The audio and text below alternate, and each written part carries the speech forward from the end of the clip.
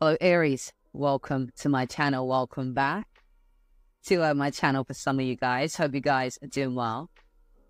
So this is your general love reading for May. We're going to take a look and see who's showing up in your reading, see what they're thinking and feeling regarding yourself, and of course, vice versa as well.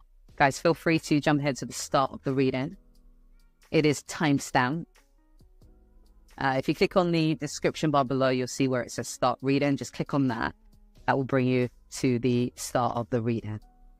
This section is really for those that just kind of prefer to see me shuffle on. Okay, as I always say, please just take what resonates and leave what doesn't. And if this isn't your story, if I don't pick up on your story, stick around, as sometimes there could be just messages throughout that jump out and speak to you. And of course, as usual, just use this as a guide to support you and move you in the direction of where you're wanting to go, because ultimately we create our own reality. Okay, so just give me a moment to just finish laying these cards.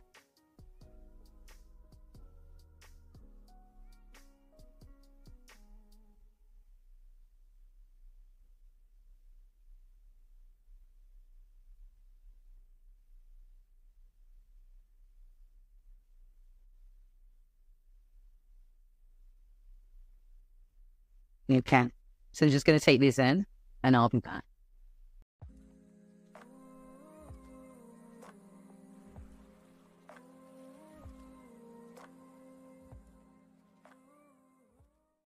So Aries, let's start your reading. And of course, take whatever side resonates with you guys. I'm picking up as this being your side, the person that you're dealing with over here.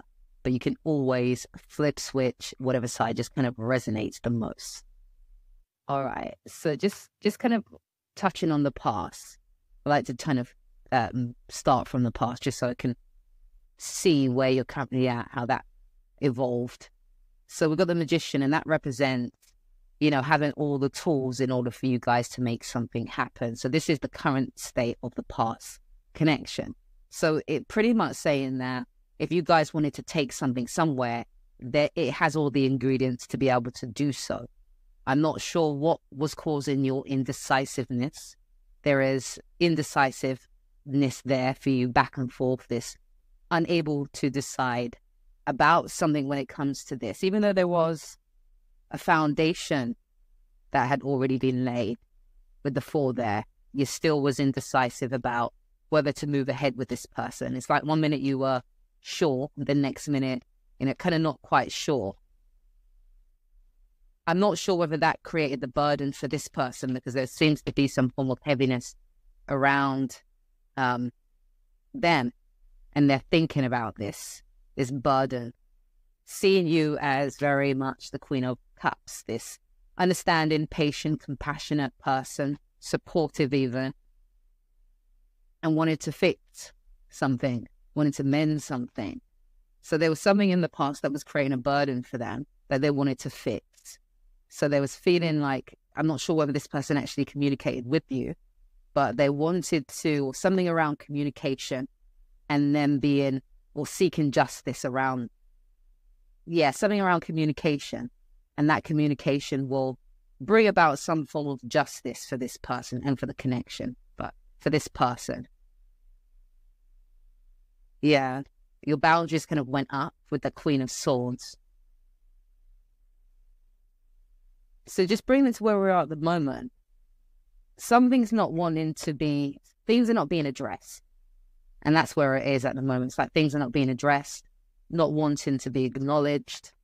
And your focus is very much just on moving forward. It feels like you're kind of moving forward, waiting for something to happen, waiting for your ships to come in. But at the same time, losing patience as well.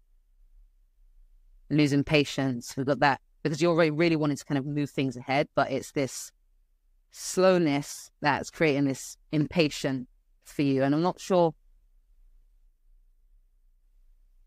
why. They pull on that. Yeah, you want to take action. There's some form of action that you wanted to take.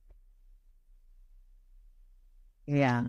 But your person is going through or has had an epiphany, a wake-up call, realization about this in relation to this. There's something that's caused them to have an aha moment,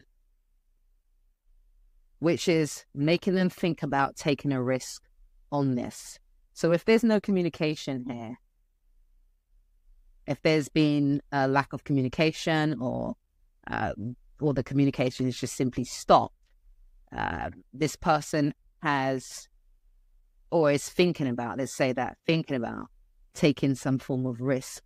Their challenge is that King of Wands. So the King of Wands is someone who is very confident, very attractive. They've got heart. They've got they got drive. There's focus. That's in their challenge. So they're lacking all of that. They're lacking confidence in being able to take this risk that they're thinking about taking.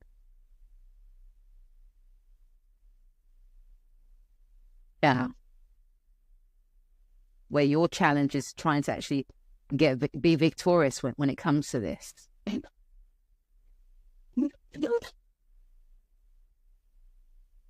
Yeah, taking down a new path. Let's look at the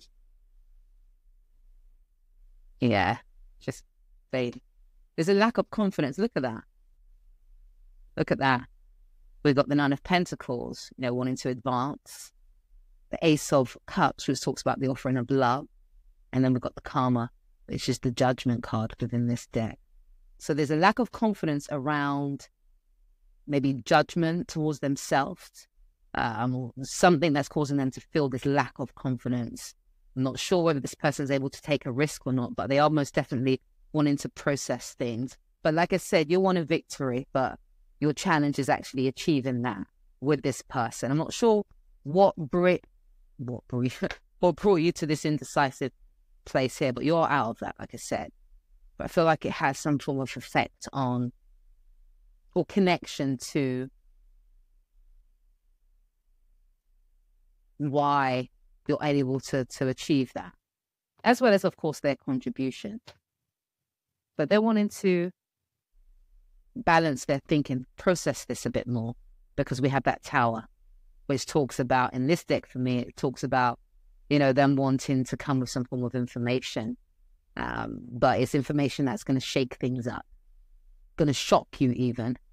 The Tower there. Again, this is what they're wanting.